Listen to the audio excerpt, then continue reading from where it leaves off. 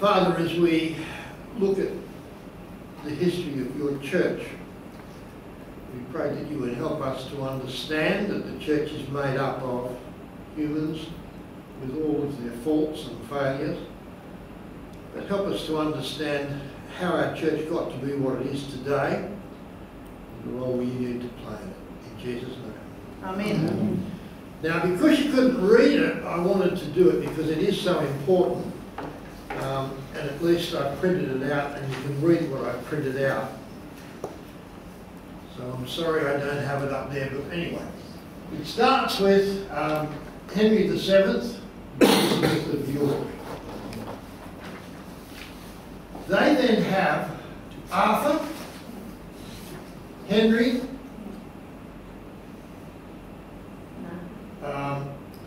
Margaret, all the way around here, and Mary. All right, so Arthur, Henry, Margaret, and Mary are the children of Henry VII and Elizabeth of York. Arthur marries Catherine of Aragon, but he dies at the age of 15 or 16. And so she marries Henry VIII. So she's the first wife of Henry VIII, and I talked last time about how he believed that it was because they'd broken the biblical law from Leviticus that they didn't have a male heir. The only child they had was Mary. He then married Anne Boleyn, and that union produced Elizabeth. She lost her head, and he married Jane Seymour. And Jane Seymour produced Edward VI. And so they were the three children of Henry VIII. And so the royal succession went from Edward, always the boy, who was still a child. He died reasonably young.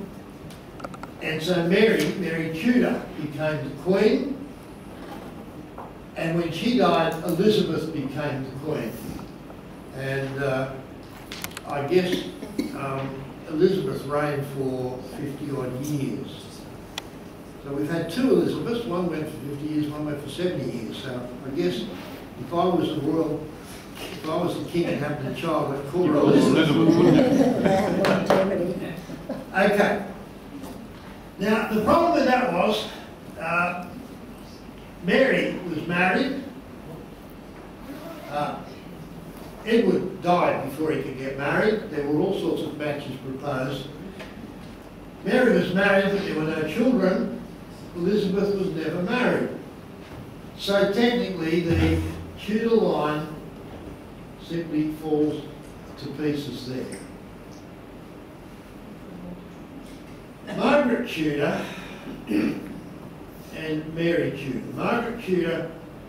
Mary Tudor is born after Margaret Tudor, so it's her line. But Mary Tudor marries Charles the Duke of Suffolk, and then their child, Francis, marries Henry Grey, and so you have Lady Jane Grey.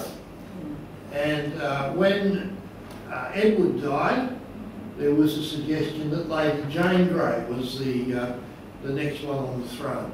Now, it didn't work out that way, and it didn't last for very long, but that's why she was at least a contender.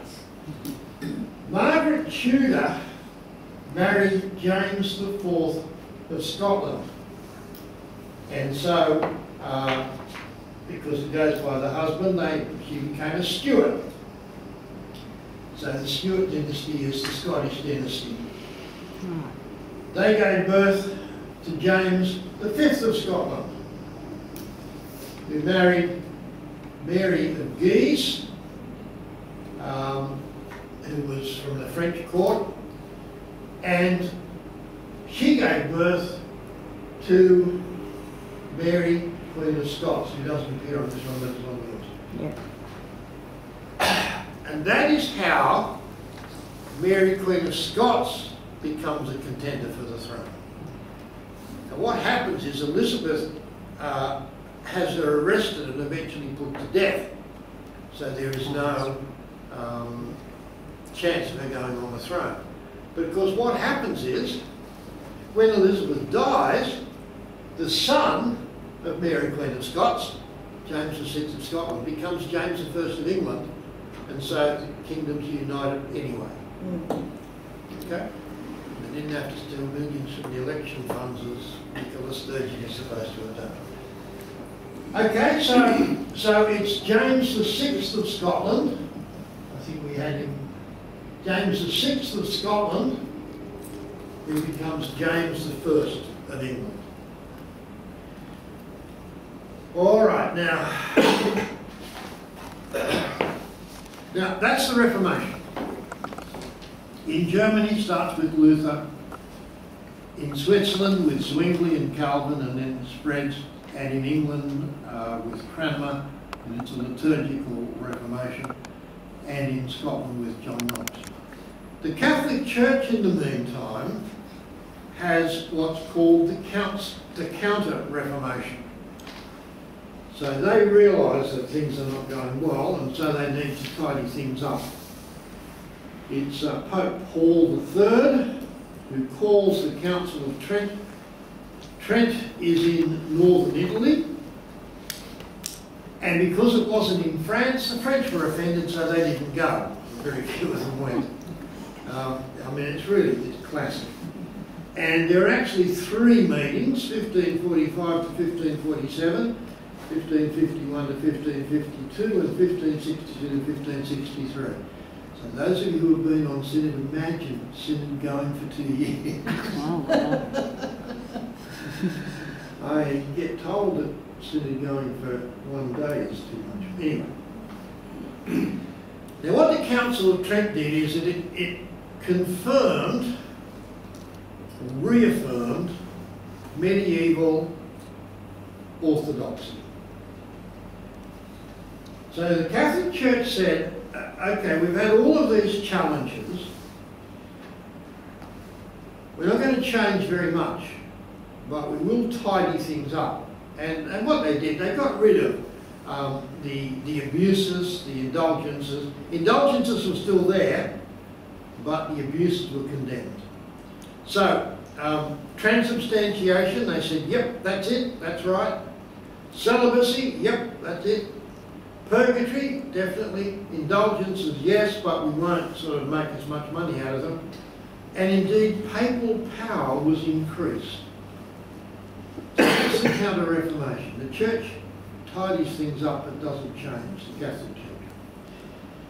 However, within the Catholic Church there is a movement that gave it new life, that revitalised it. And it was, of course, the Jesuits. Ignatius of Loyola, 1491 or 1495, we're not sure when he was born, that's standard for those days. He died in 1556. So he covers most of the Reformation period. He spent 2 years in a monastery. And in that monastery, he drafted a book called The Spiritual Exercises. Now, if you want some idea of how important he was, Catholic priests still read that today as part of their training. That is still a part of their training. He'd been a soldier, a professional soldier. He was wounded in 1521, the year before he went into the monastery. And he went in there really, I guess, to recover. And he took his training as a soldier and then applied it to his work as a Christian missionary. And that means that he was well organised, and so the Jesuits become the most important society revitalising the Catholic Church. He formed a society in 1534, and of course it's still around, based on a number of things. The first thing is total obedience to the Pope. So the Jesuits have the Pope at the very top of the tree. Vow of poverty, so you don't get rich out of your service. Celibacy, And then in order to get converts, the principle, the end justifies the means. So whatever you can do to get converts, that's what you do.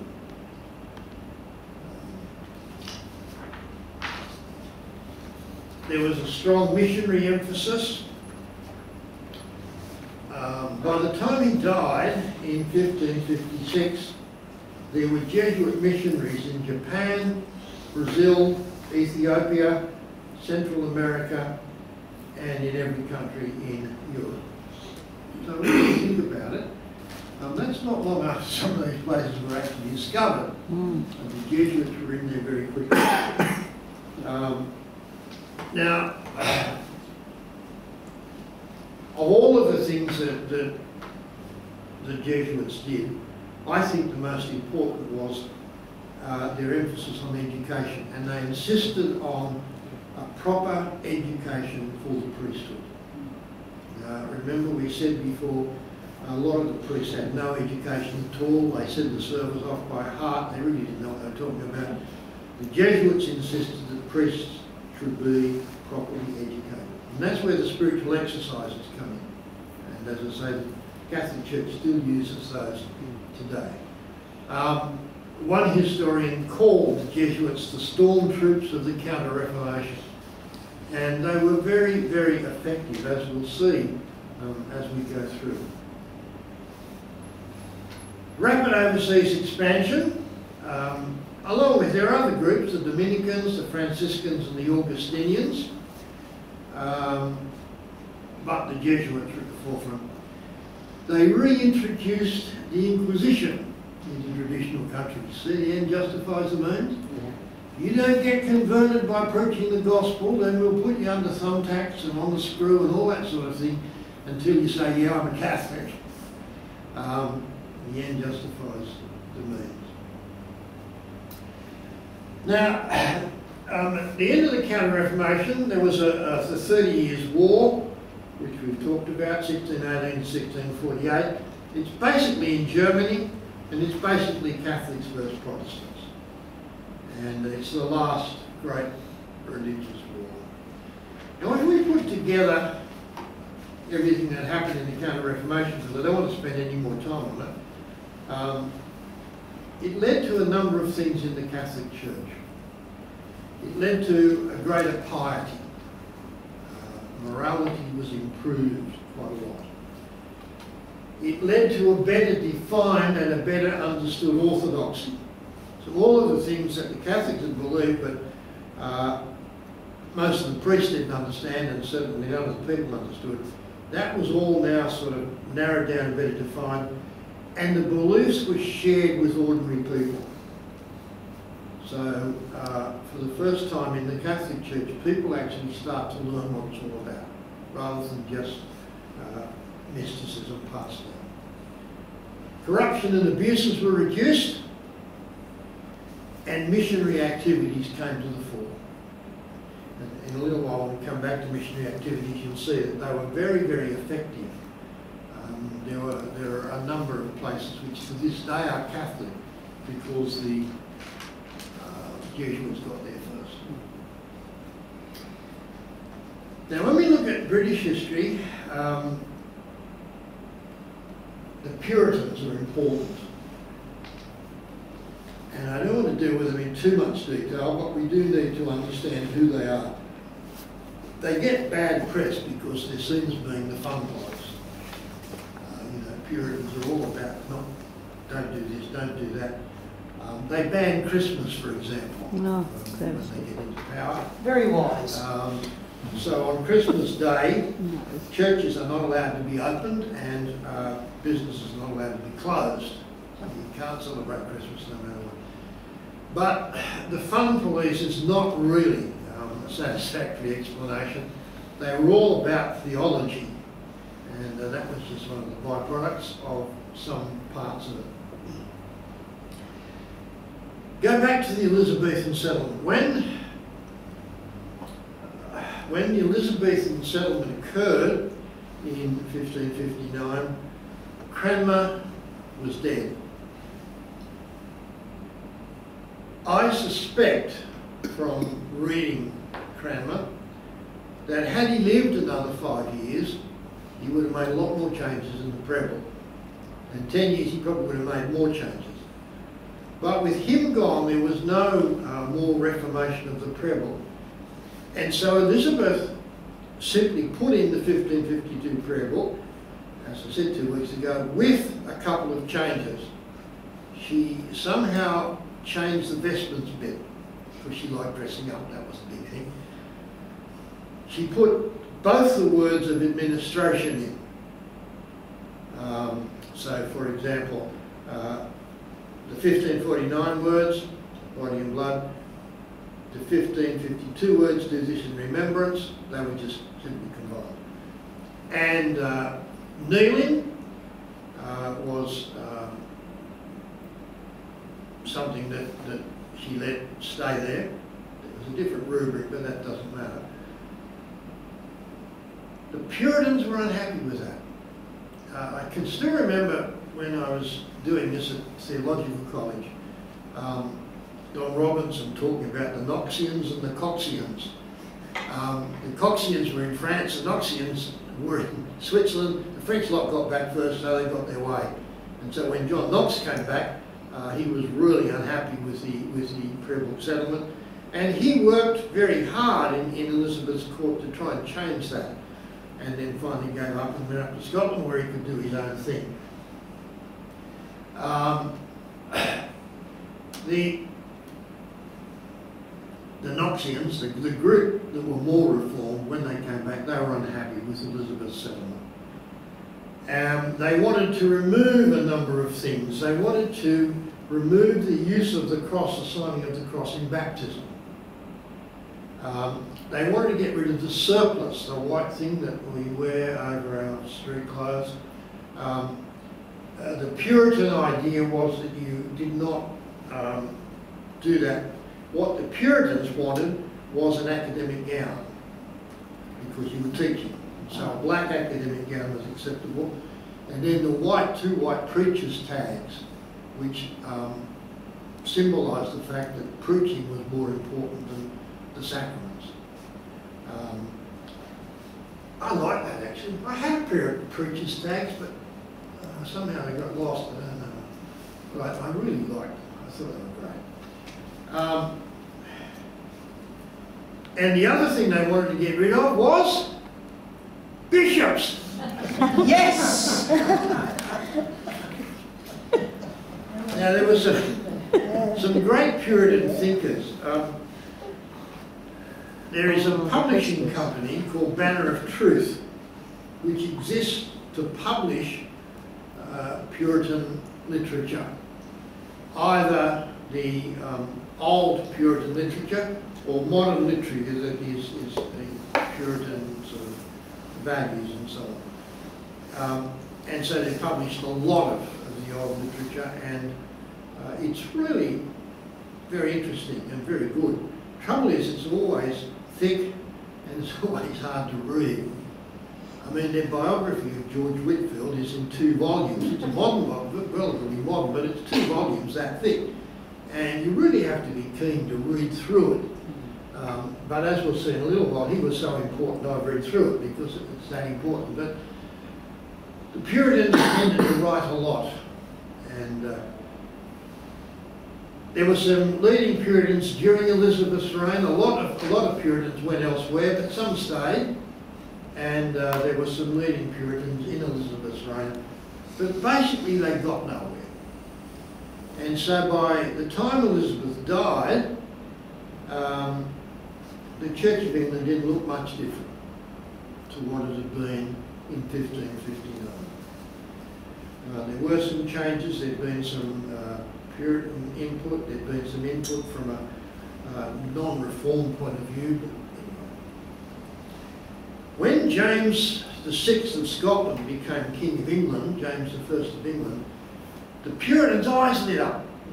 Because he came from Scotland, which was Puritan, you know. They didn't have bishops up there. And so they thought, this is going to be great, we're going to get all sorts of wonderful things. But they were severely disappointed. James I had probably imbibed a little bit of his mother's Catholicity, even if he didn't see much of his mother. And he certainly wasn't interested in what the Puritans wanted. So what he did, because you can imagine a Scottish king now on the English throne, there's going to be a lot of tension. Mm. So he called a conference, the Hampton Court Conference in 1604,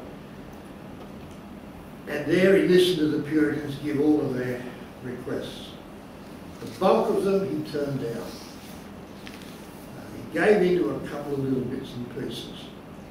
But the most important thing to come out of that was the decision to produce a new version of the English Bible, which is the King James Version, or the authorised version, because it was authorised by King James.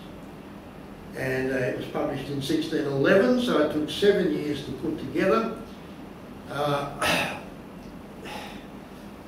When it was ready, when they'd done all of the final editing and everything else, it went to the printer. Remember, it's not printing like these days. In those days, every single letter had to be put into the press, page by page. The translators came to James, and they said, we found, and I forget how many, it's 150 or something like that, errors. Nothing significant, but things we could improve on. And James said, no, we've gone this far, we'll publish as it is, we can correct them in the next printing. Which was what, 1880 something, the revised version. So they never got printed. But that's the most important part of James. James believed in the divine right of kings. Right? Kings rule because God put them there. And frankly, Parliament is a nuisance. And so James began the trend that his son Charles I, put into practice. Charles I was the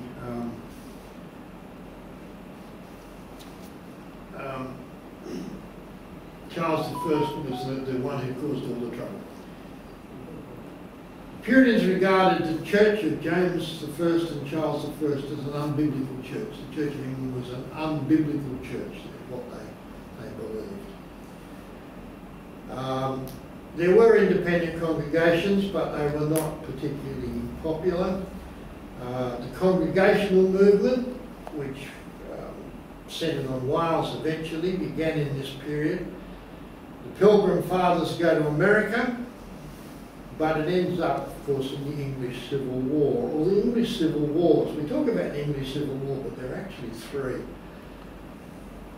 Charles I spends a decade without a parliament,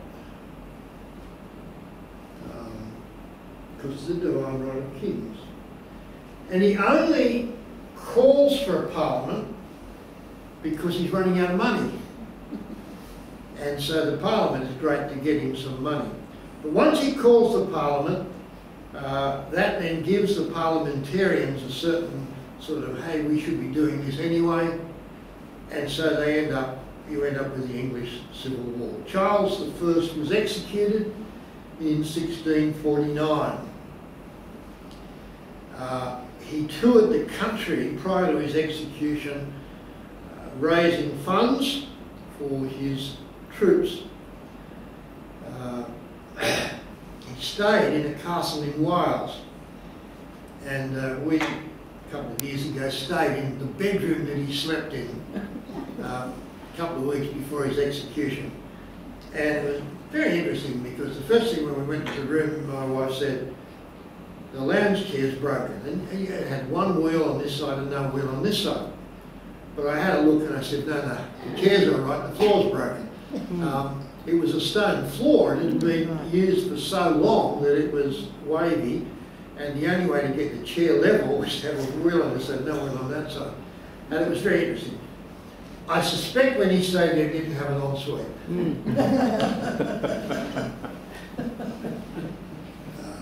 Fascinating place. The castle itself is being renovated by a historical archaeologist. Yeah. and he's actually restoring it to what it was in the 17th century when Charles was there. So he's got the furniture. There's no lighting in the main part of the castle. They're funding it by having 2 bed and breakfasts in one wing, which is where we stay. But they're rebuilding it, and they're doing it exactly as it was in the 17th century, which is fascinating. So, all of the panelling from the Great Hall, all of the wooden panelling, when the castle was left derelict at the turn of the 20th century, all of the panelling was bought by William Randolph Hearst, the American newspaper entrepreneur, and was used in his big property. But when he died and so on, it was all left there, and his estate actually gave it free to the castle, and so it's now back in the main record. Yeah. I don't think I want to spend too much time on the civil wars. They were pretty horrific. Barbara, one of her ancestors, was involved. Edward Hyde, she bought this book, she gave it to me to read. I can't tell you, it's hard work. Small print and it's old English, but anyway, it's interesting. Essentially what happened was that the Commonwealth period was a period when the Puritans controlled it, Parliament controlled England, and there was no king. Charles I had lost his head, literally. But in the end, the English didn't want that. And so in the end, Charles II comes to the throne. Charles II comes to the throne on a promise of Presbyterianism. All right, he will get rid of bishops and have a Presbyterian system. So in 1660, the Stuart Restoration comes about. Charles II is accepted as the king, and he ignored all his promises. He didn't get rid of bishops. A new prayer book was produced in 1662, and that's the Book of Common Prayer that we used up until the 70s when the first Australian prayer book came out. The problem with the prayer book of 1662 is that the scholars who worked on it, who really did a good job, but they weren't the best scholars in the land.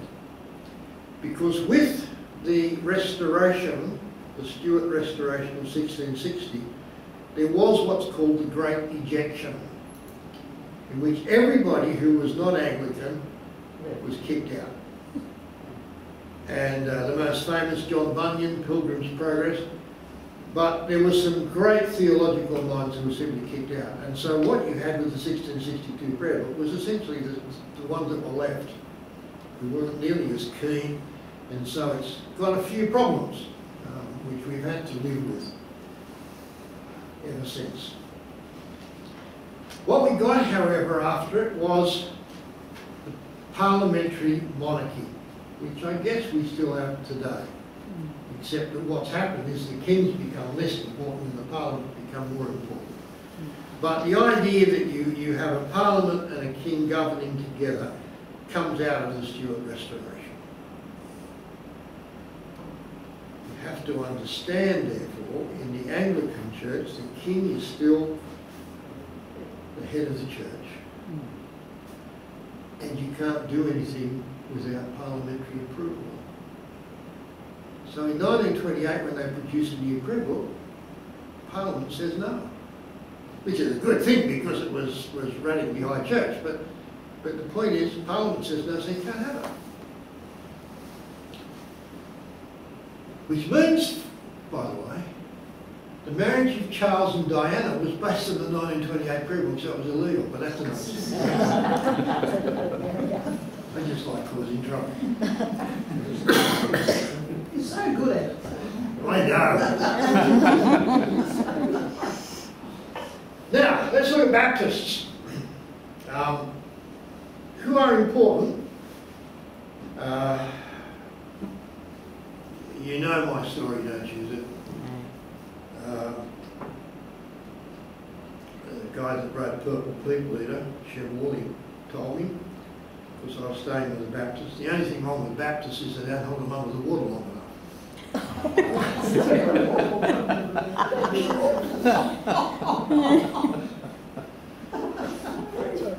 So it's one of the few jokes I sat with him for half an hour drinking coffee and I laughed from start to finish. That's one of the few jokes I remember.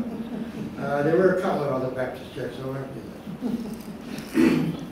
When James first came to the throne and it became obvious that he wasn't going to bring in Presbyterianism, a number of people went to the continent. And when they went to the continent, they began to put into practice the things that they thought were biblical. And so one of those things was believers' baptism. So you don't baptise somebody until they can personally come to faith. We're not going to do a lecture on baptism. We might do that in the doctrine series. We'll see how we go.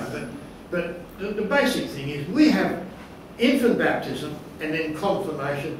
They have the blessing of the child and then baptism. I'm never sure what the difference is really in the eyes of most people. Now the Baptists were an interesting movement. Some of them were Calvinist and some of them were Arminian. And they ended up forming different churches. In the English Civil War, it's interesting, they were amongst the leaders of the parliamentarian army, even though they were not particularly important in English church life. The Great Awakening, which we'll come to in a little while, largely passed them by, which was very interesting. But gradually when they caught up, they became a great missionary movement, and they formed the Baptist Union in 1832 when the various groups came together. But the problem is, if you believe, as they did, that the congregation is all important, then everyone does their own thing. And it's a real tension. At Moore College we were taught the church is the congregation. And all of the church structures are there to serve the congregation. So the bishop is a servant of the congregation. Right? It's the opposite to this diocese where the bishop sort of runs everything and the congregation serves him. It's an entirely different thing. But if you remove the bishop, and I guess the Presbyterian system to a lesser extent, every congregation does its own thing, you end up with some pretty weird stuff happening. They're all different. And you see that in the Baptist movement in New South Wales. You know, you actually say, where was the pastor trained? And then you know what they're going to be like. Some of them are way out weird. Some of them are quite acceptable. The guy at the entrance at Banno Bay, he's brilliant. Very traditional, very orthodox. We go there quite often after the 8 o'clock service. We go there for the 9:30 service. And it's quite orthodox. He's a good Bible teacher and all that sort of thing. But they're all over the place, that's the problem. And that's what happened in England until the Baptist Union at least brought some of it together. On the continent, there was another movement called the Anabaptists, and they are different, although they believe the same thing. Baptists are always fighting with each other. They rejected infant baptism. They rejected any state intervention in religion, which is a big deal. They emphasised a personal walk with God. They were pacifists against any war. They refused oaths because Jesus said, let your name be yea and your name be nay, and that's it. And you know, the true biblical position is you shouldn't sign contracts or anything like that. If I say I'm going to do it, I do it. Then you should be able to trust me to do it. We have all these legal things because you can't be Christians anymore. That's the problem. But they said, no us. And the congregation decided everything. Most reformers opposed them as being too radical, and they were in some things. They were very firmly of the belief that Old Testament ethics still apply. Now, if you take that to its extreme, as they did, and you think about David and particularly Solomon, polygamy is okay. And they actually taught that because it was in the Old Testament, they thought it was all right. They died out, not like the Baptists. The Anabaptists actually died. They are left with the Brethren in Switzerland, and then later we have Brethren here. They come from that, and some of those are pretty weird, I have to say. The closed Brethren. The Mennonites in the Netherlands, and the Hutterites in Moravia. So you have the Baptists who are still going, and the Anabaptists who have almost died out. Now the next topic is church music part 1. And we'll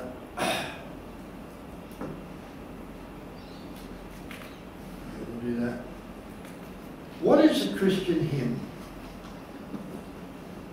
Well, it's a definition. It's a song used in worship.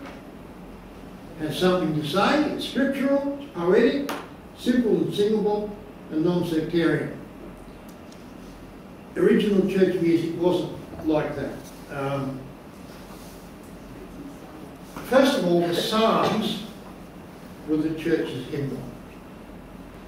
In churches where they sang, they would sing psalms.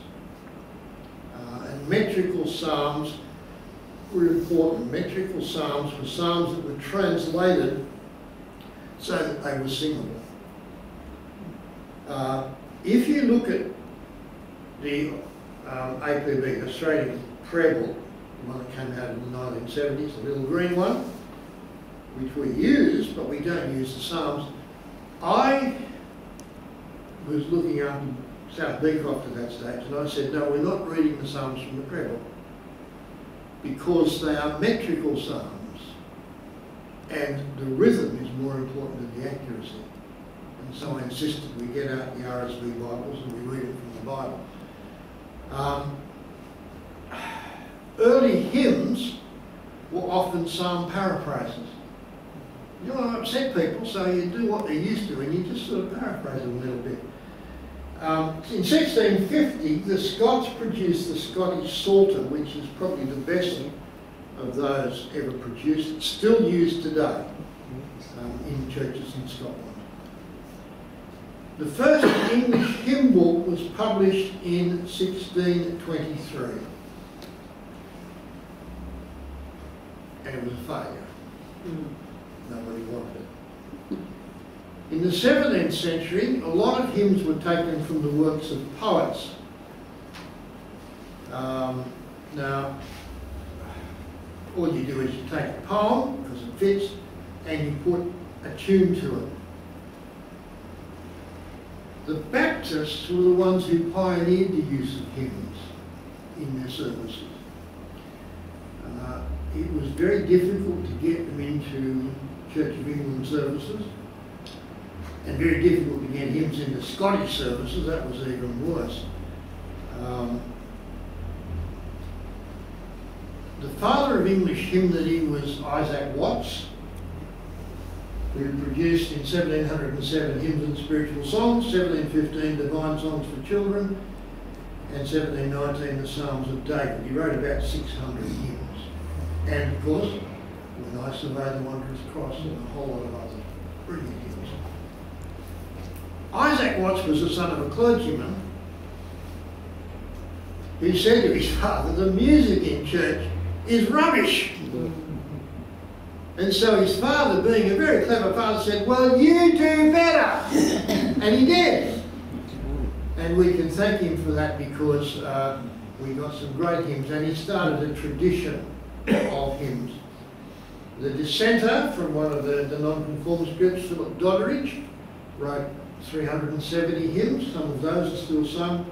And of course, in the 18th century, the real collection of hymns came from the Wesleys, John and Charles Wesley, both of whom wrote hymns, although Charles was by far the more prolific. And that's understandable because John spent his life travelling all around England and going to America. 250,000 miles, I think he did, on horseback or foot. Whereas Charles got married and settled down in Bristol, which gave him time to write his hymns. But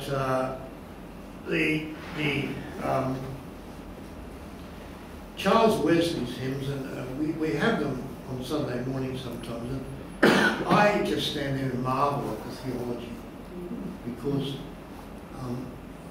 into a Charles Wesley hymn you get a huge amount of theology put in a very simple and straightforward way. And I still think he's probably one of the great hymn writers, certainly when it comes to theology. They publish collections of psalms and hymns, and for those who know my particular dislikes, my hates, John Wesley said you must never change a hymn. Yeah. If a word is no longer in use, you put an asterisk and you explain it at the bottom of the page. But don't you dare change the words of hymns. You've heard that before, haven't you? Yes. Now, later on, with the Great Awakening came a whole lot more hymn writers, and the most important collection was called the Olney Hymns, which were the hymns of John Newton and William Cowper, two very different people. William Cowper was a poet and a very, I guess, mostly depressed. And so his hymns are a little bit dark and heavy, whereas Newton's hymns, Amazing Grace and so on, are a lot lighter. Fascinating. If you go to William Cowper's house, which is now a museum, and you go out into the yard, there is a panel of the fence which used to be a gate which led into John Newton's house. And so they spent a lot of time together.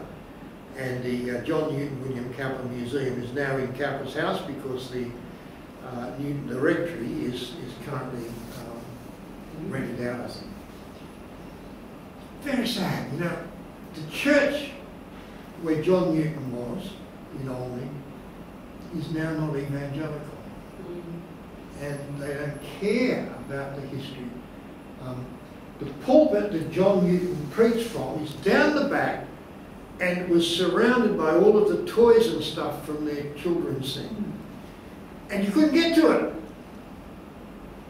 Well, you could if you were me. Just did you block it through everything else, because I'm going to stand in John Newton's pulpit. That's another story. But we often don't take seriously the history of some of these great men.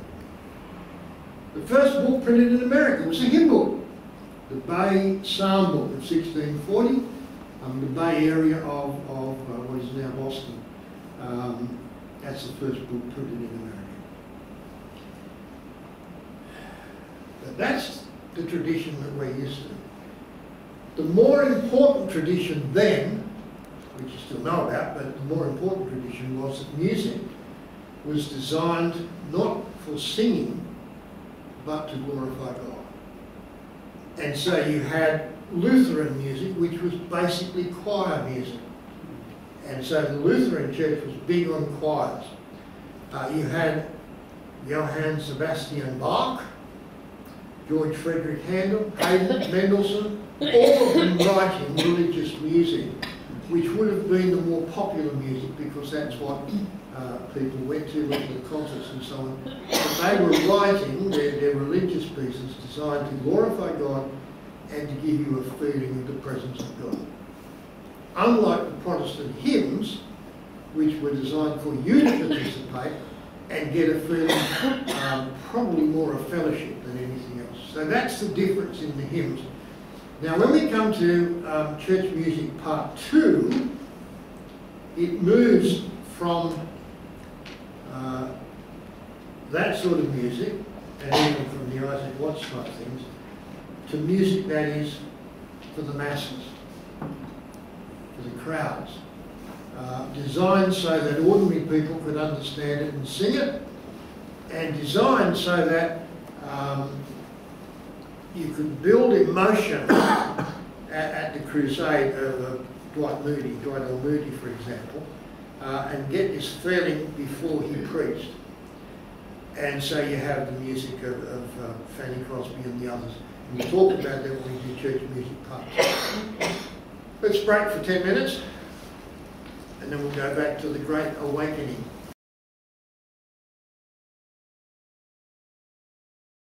The Great Awakening began in America. A lot of things happened in America, but the Great Awakening was a good thing. In 1734 in Massachusetts. Now, America was originally settled as a commercial colony. Jamestown in Virginia was where it was first settled. But in 1620, the Pilgrim Fathers came to Massachusetts, to the Boston area. The Pilgrim Fathers were Puritans from England, but they were also Puritans, nonconformists, who travelled to the continent, who came back to sail from Plymouth, which is the place where trips to America started. The Australian settlement came from Portsmouth, which is a different port. The Dutch Reformed also started a settlement at New Amsterdam, and the Presbyterians and the Baptists and the Congregationalists and the Lutherans and the Moravians also started colonies. The Pilgrim Fathers were the one colony that was purely religious when it was established. All of the others were commercial, although religion played a role from place to place. The Dutch, we'll talk about, well, we may not get to it today, but the Dutch empires were going. The Dutch were not able to source them properly, and so they got out of New Amsterdam, and the English took it over, and it became New York. Well, it's the same place. And then from 1710, there was Irish immigration to America, and America is, of course, the great place of Irish settlement. The Jamestown settlement was largely Anglican. The Pilgrim Fathers was Puritan. But throughout, the Anglicans struggled. One of the problems was they didn't have a bishop. If you don't have a bishop, how can you succeed? We struggle with a bishop. I told you Americans were strange. The Congregationalists emerge out of the Puritans, and the Presbyterians are more British, and they're Scottish and Irish, but they have a slightly different flavour. The Irish come because they're going to get out of Ireland because of the British. It's a story of history, isn't it? The Baptists settled in Rhode Island, which is one of the smallest states in the USA. The Lutherans and the Moravians come and settle throughout. The Presbyterians, by the middle of the 18th century, there were 70,000 Presbyterians in Pennsylvania. So William Penn and the others set up Pennsylvania as a largely Presbyterian colony. Now, the initial enthusiasm, all these people who come from the persecution of Europe and so on, come with great enthusiasm, but initially that enthusiasm is good, but eventually it wanes. And it wanes because of commercialism, because of wealth, because of materialism. You come with great ideals, but you have to live. And once you start to earn a living, guess what? You like a little extra comfort, a little extra comfort. And so eventually, in 1679, the Presbyterian Synod in Boston officially calls for revival. It says, we need revival, 1679. And it began amongst the Dutch Reformed and the Presbyterians, but it was never a big deal until 1734, when Jonathan Edwards, who was a congregational pastor, began to preach. Well, 1743 actually, he preached a series of sermons on justification by faith. And as a result of that, the whole thing exploded. George Whitefield came in 1740 on a 6-week tour, and tapping into the Jonathan Edwards revival. The crowds in Boston were too large for any building, and so they went into the open air, and George Whitefield preached in the open air. At his farewell service after that 6-week tour, the estimate was there were 20,000 people there. Now, you know, us wimpy people that have got to have a microphone to talk to a little church, just imagine. 20,000 people, that's a football stadium full of people. All done without any amplification whatsoever. The results of the Great Awakening in America was evangelism. So once you get converted, you've got to convert others. Missionary activity, and a particular interest in missionary activity amongst the Indians. A breakdown of some denominational barriers. There are a lot less problems between denominations in America than there are in England, where everything is done by law. You know, the Anglicans are the official denomination and the rest of you forget it.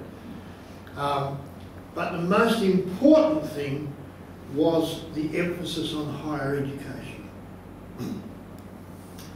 The original American universities were religious universities, unlike England where they were secular. And indeed, Jonathan Edwards, the great revivalist, ended his life as the president of Princeton University. Although he was no great scholar, but that's how important it was. The great figure was there. Now, that's touching the American stuff very, very simply. If you read Jonathan Edwards' works, I mean, some of them are that thick, and some of his books and sermons and so on, incredible. In England, it was called the Evangelical Revival, inside the Anglican Church and outside the Anglican Church. Now, the key figure is George Whitefield. We remember John Wesley, but the key figure is George Whitefield. Born in 1714, died in 1770 when Cook was discovering Australia. He was converted in 1735, ordained in 1736, and priested in 1738. The reason for the gap was he went to America. He went to America on a number of occasions to do missionary tours. He did 14 tours of Scotland, which is like a foreign country to England. Sorry, I'm just looking at my notes, which are all over the place. He was involved in the Welsh revival, and he died in America after making numerous visits there. George Whitefield was a great preacher and a great evangelist. He was not an administrator. And so other people built churches on his converts. And that's why people have forgotten his name. Wesley built churches himself because he was able to organise and do things. 18th century Anglicanism, the world Wesley came into, was very conservative. There was a fear of extremes. You don't want Anglo-Catholics, you don't want Puritans, you've got to have a middle way. Preaching was mostly theological dissertations. It was not particularly exciting. In fact, it was boring, to tell you the truth. And the kings were indifferent to Christianity. So the king is the head of the church. If he's indifferent to Christianity, you do have some problems in the England of the day. For 21 years, Robert Walpole was the Prime Minister, and he was not indifferent. He was antagonistic to Christianity. So everything is going against the church. There's a collapse of personal faith, and with that there's a decline in morality. And so the church is not in a good way when the revival comes. It begins in some ways in Wales in 1735. That's the year after the American one. Griffith Jones is one of the key figures, but the key figure is Howell Harris, who was converted under the ministry of Griffith Jones. And Daniel Rowland is the other key figure. Howell Harris, however, is the one who really gets things going in Wales. 4 times he was refused ordination into the Anglican ministry. He said, we haven't got a clue. And so he spent his life as a layman. Field preaching, running revivals throughout Wales, but despite the 4 rejections, still insisting there must not be a breakaway from the Anglican Church. So the aim is to build revival within the church from within, not to change and go somewhere else. That's always been a tension, not only in England but everywhere. When things are not good, you leave and start something the way you want it to be, or do you stay and reform it from within? Reforming it from within is a much harder task. And yet in the end, it's probably what lasts longest. In England, the key figure, of course, was John Wesley. Charles Wesley had begun, he was the younger brother, but he'd begun what was called the Holy Club in Oxford. And they were trying to live out the moral precepts of the Bible. And they did it by visiting prisons and visiting the poor, and very impressive, in fact. But it was still all outside religion. It was religiosity, not Christianity.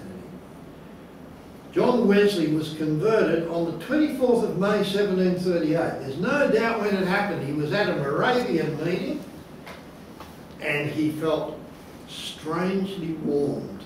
That's the quote. He felt strangely warmed. And that began his life of preaching. He was an organiser and administrator, engaged in field preaching. He wrote journals, lots of journals, which were mostly sermons from his travels of 250,000 miles. And he virtually invented the spiritual tract, a little tract you could give to people to read. It didn't take too much time and too much thinking.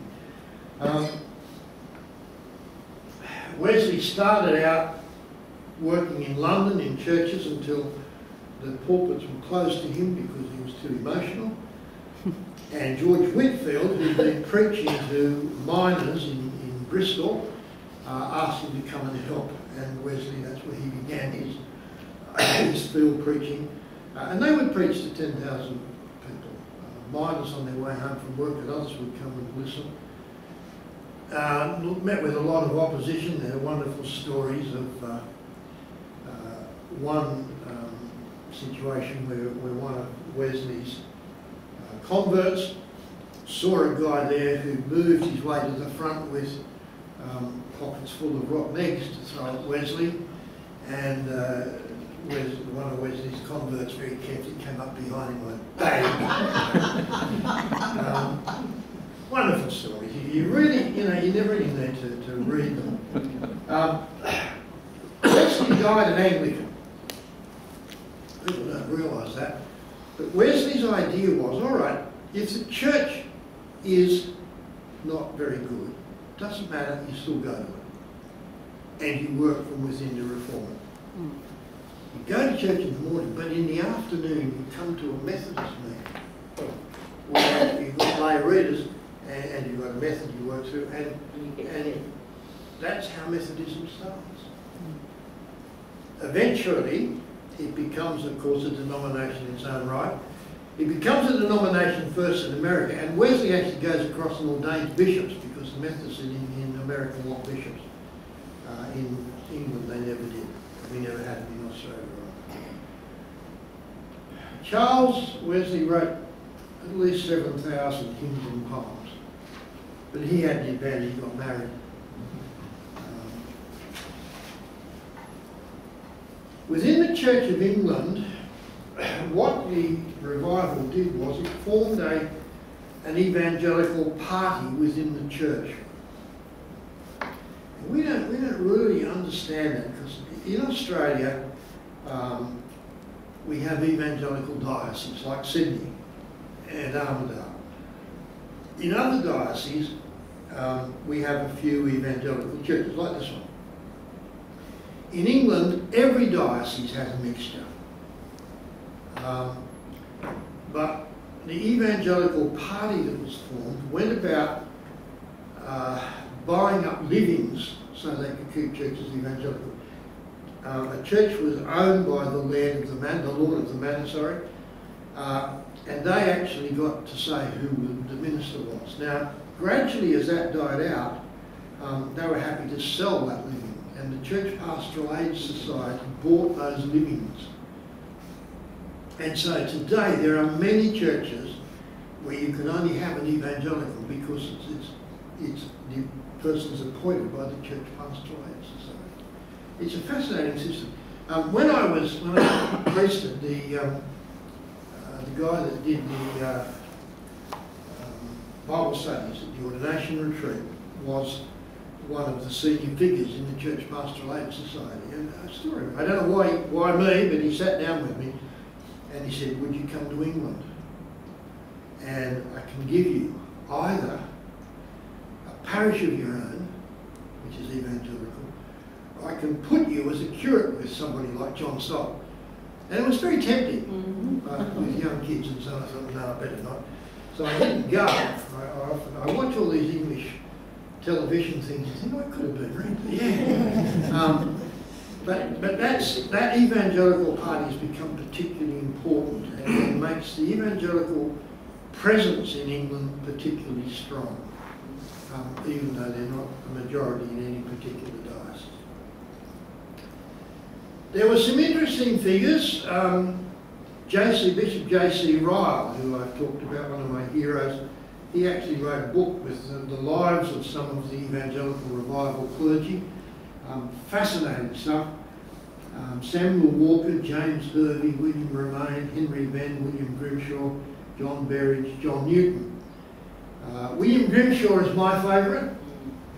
William Grimshaw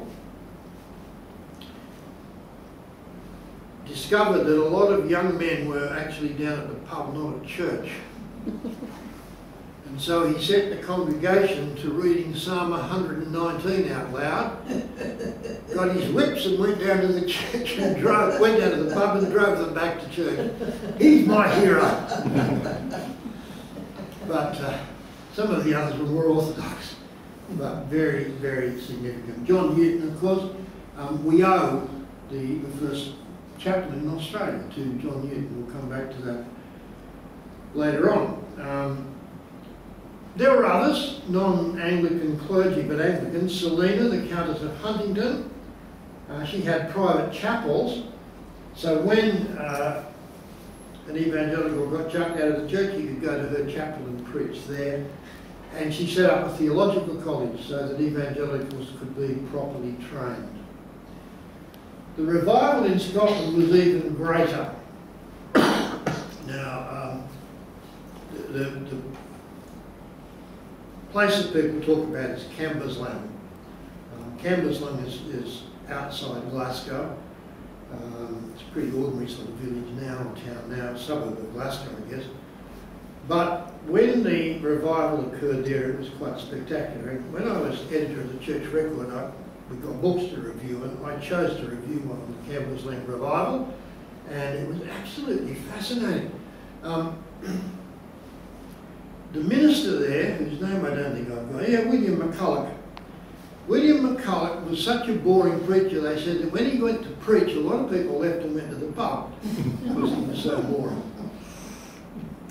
But he started to talk about some of the things that were happening elsewhere, and the people asked him if he would give lectures on Christianity every Thursday night. And these became big enough that the church was too small, so they met in an amphitheatre which was sort of next to the church, an outdoor amphitheatre.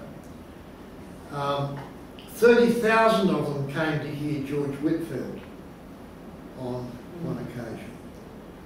But these outdoor lectures that he gave, and as I say, he was boring, suddenly one week extraordinary things happened, and it was just the work of the Holy Spirit. And people just went crazy. And the whole village ended up in revival. It's absolutely amazing.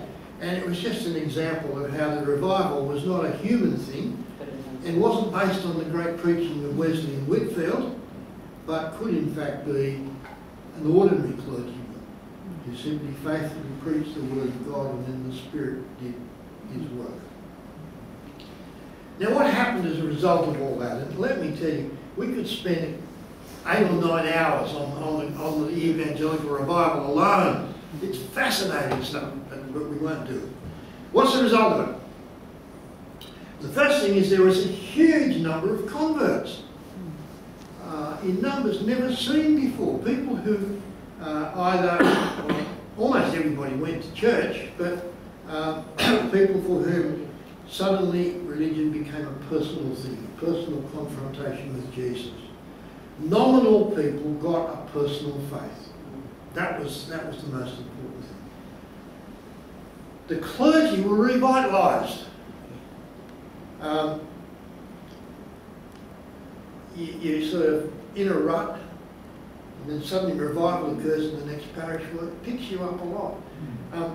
One of the effects of Billy Graham crusades, and we'll look at those in the last week, but one of the effects of Billy Graham crusades, not only all the people came forward, it was the revitalisation of clergy.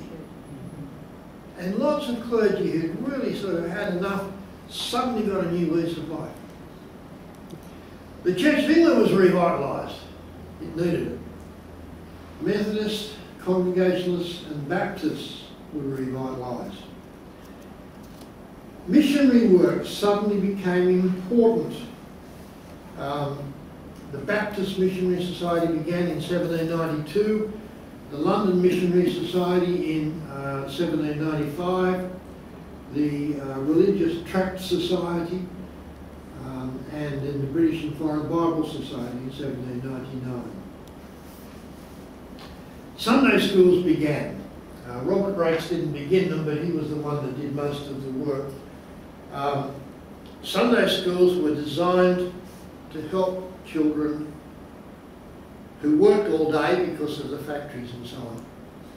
On Sunday they would come and learn to read, but they would learn to read the Bible.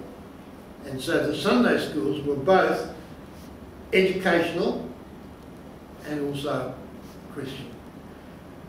Out of the Sunday school movement grew free education for all. Very, very important. More important than the individual work of the Sunday school was what it did for education in general. There was a passion for social justice.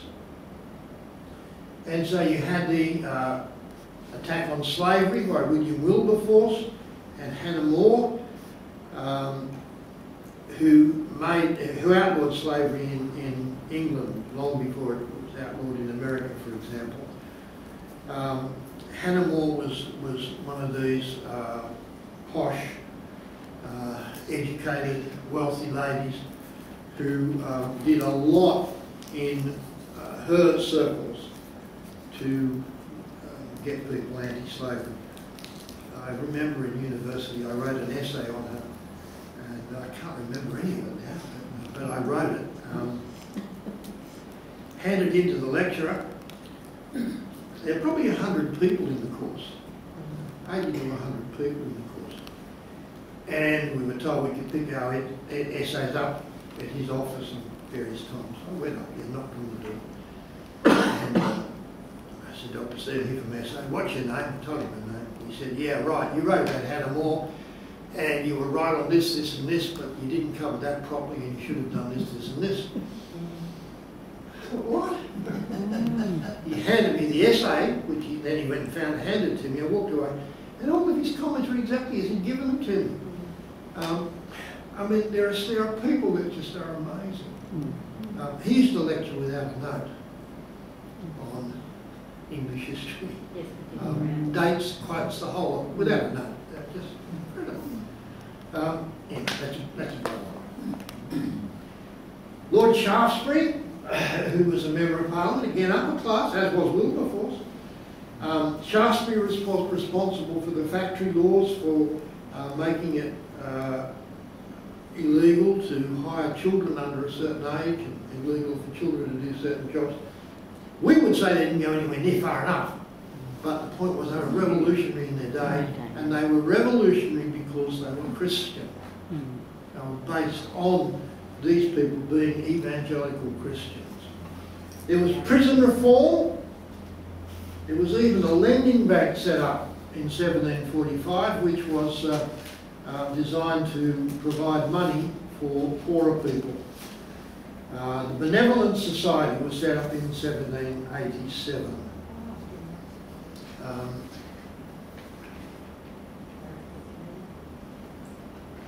Now the other thing which isn't there, but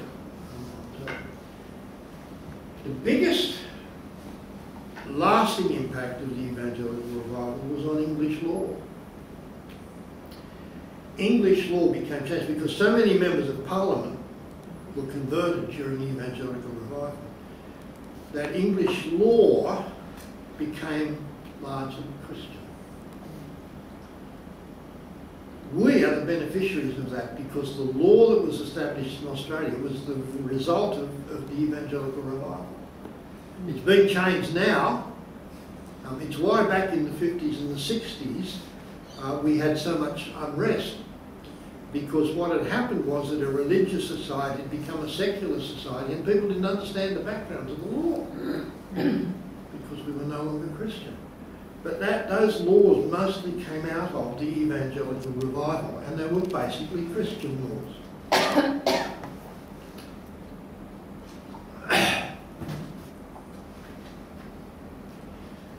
It's all right, I'll find the next page eventually. So by the end of the 17th century, what do you have? This is the summary of the 17th century. We have done it very, very superficially, I'll tell you now. I would love to spend 6 weeks on the evangelical revival, but anyway. At the end of the 17th century, there was an evangelical piety that spread throughout the land. There was an emphasis on personal conversion. So now Christianity is about personally meeting Jesus, which was not the centre of the gospel teaching before that. There was a call to holy living, to actually putting the biblical precepts into practice. There was a revival of preaching, and the big thing about preaching, if you read the sermons of the day, and there are lots of copies of them, it went from theological treatise, where you spend all of your time discussing things sort of in an academic fashion, to preaching that was moral, practical and simple, where the gospel was made clear. And there were hundreds of religious societies formed. Most of them didn't last very long. Two of the most important were the SPCK and the SPG. The Society for the Propagation of Christian Knowledge and the Society for the Propagation of the Gospel. Both still exist. The Society for the Propagation of Christian Knowledge still produces books, and part of their charter is to provide books to educate people in the Christian faith. And I don't know what happened with you in college, John, but when I was in college, we actually got a grant from the SPCK. And we took the grant letter down to a bookshop in Sydney, presented it, and we were able to buy, I think I got 4 or 5 SPCK publications. Did that happen for you? No, it didn't. So They did publish my first book, though. Well, there you go. They're still around. There is a link. But they didn't give you anything for it. You know, I still have some of those books. That was very that started in 1698 and still going. And the Society for the Propagation of the Gospel obviously was a missionary, backing missionary societies. They didn't do it themselves. They backed other organisations to do it. Empire and mission. We might. Yeah, we'll do this. We'll stop when we get to reason, because reason's boring. Empire and mission. There is a changing of empires. Spain and Portugal were the great explorers. France and Italy to a lesser extent. But by the end of the 17th century, England was up there with them. England was gradually overtaking them. And England eventually became the great empire. The empires were based on, first of all, discovery. You sent out your explorers to discover. But then the big deal was commercialising what you discovered, because you needed to bring things back that you didn't have. So, you know, the products of the tropics in particular were very significant for Europe. So Spain had been the great empire, and they had established themselves in the Philippines and in Central and South America. And so you go to South America and Central America, it's still Spanish is still the main language. France had gone to Canada, Louisiana on the North American continent, and they had places in Southeast Asia, like Vietnam. I mean, the background of the Vietnam War is French. The French established their colony in Vietnam and other places there. But then in the Second World War, they were under attack, and so they couldn't support anything in Vietnam.